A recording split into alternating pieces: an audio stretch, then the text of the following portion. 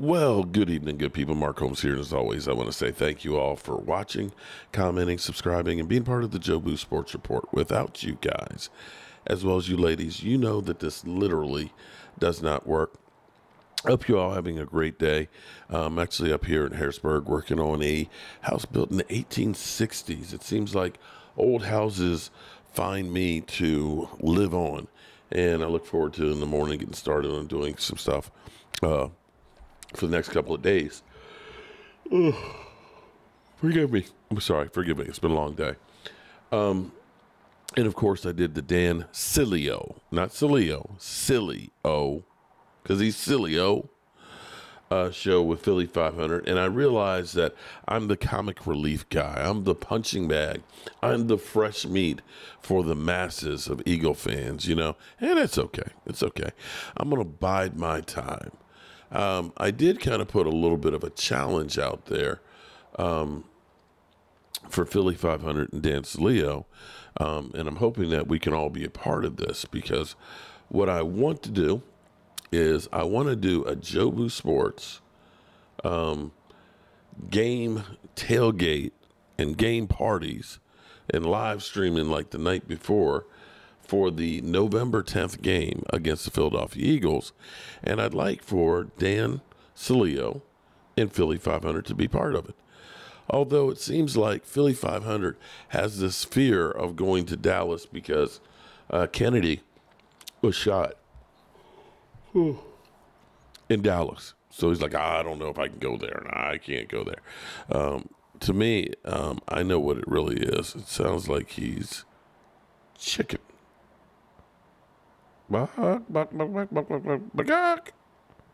Chicken. Anyway,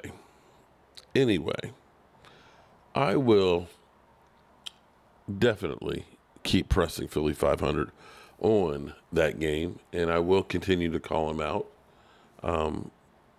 if he doesn't show up or doesn't agree to show up. That's the way we gonna do it.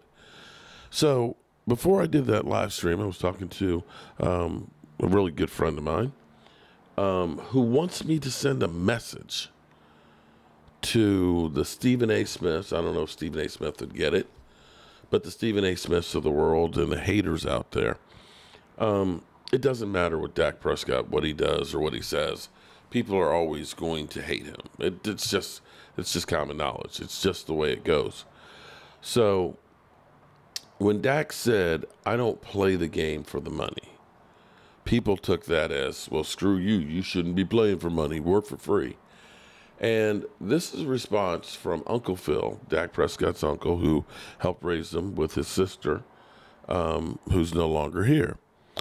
And he said, I want you to pass this message on. And I thought it'd be better to pass it on in his own words. So I'm going to take a little bit of the conversation that I had with him, because I can't explain it as well as he did. But listen to this, okay? Just listen. Tell everybody that just because Dak said he doesn't play for money doesn't mean he doesn't make a living playing fucking football. Right. Why people are so fucking narrow-minded and stupid, dude. Like, he was raised by teachers, bruh. His 3 cousins, 3 aunts, his grandmother, his uncle, his aunt, and all his cousins were teachers. We're all fucking teachers. Do you think we do it for the money?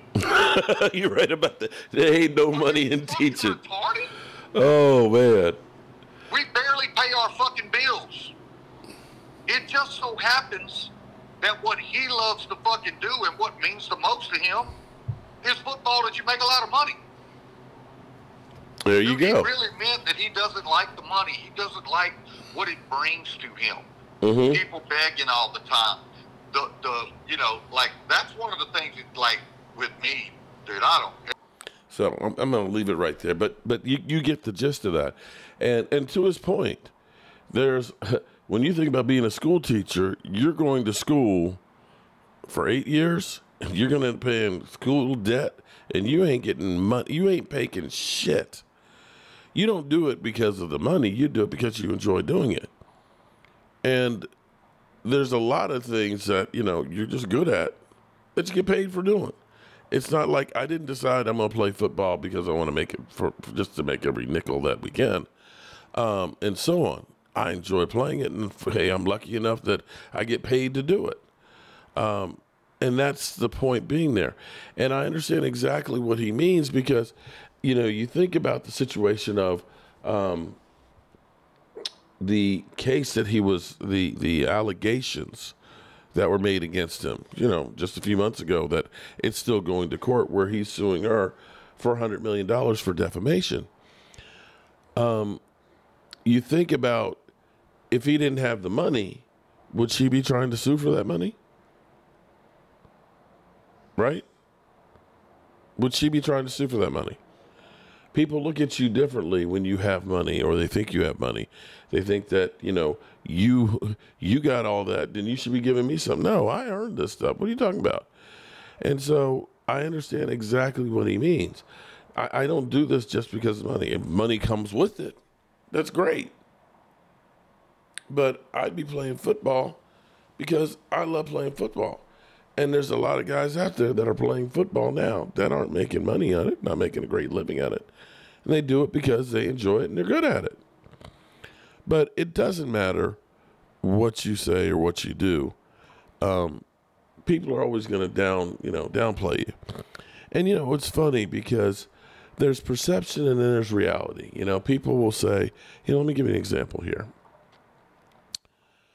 People act like Jalen Hurts is the greatest quarterback when it comes to playoffs. You know what's funny to me? Here's what's funny. Jalen Hurts in the playoffs, his rookie year, his first year starting, had one game, had one TD, 2 interceptions, 258 yards, 6-yard per pass average, 258 yards. The Super Bowl year, you would think that this was Joe Montana. In the 3 games he played, let me think about this for a second.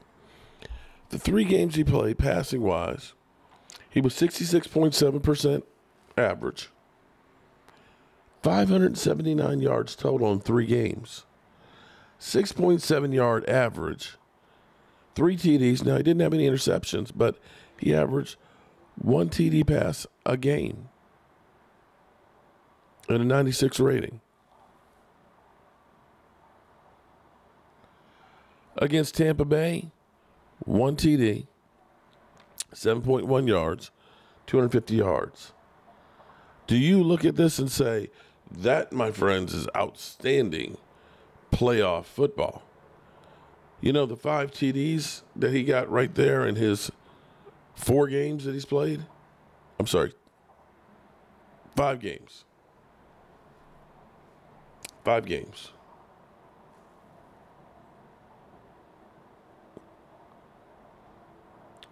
Dak Prescott got that many touchdown passes just against Tampa Bay. So, was it Jalen Hurts the reason why they went to the Super Bowl?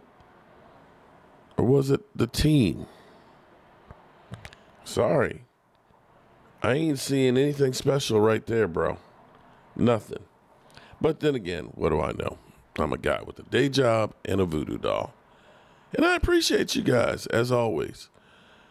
Peace out.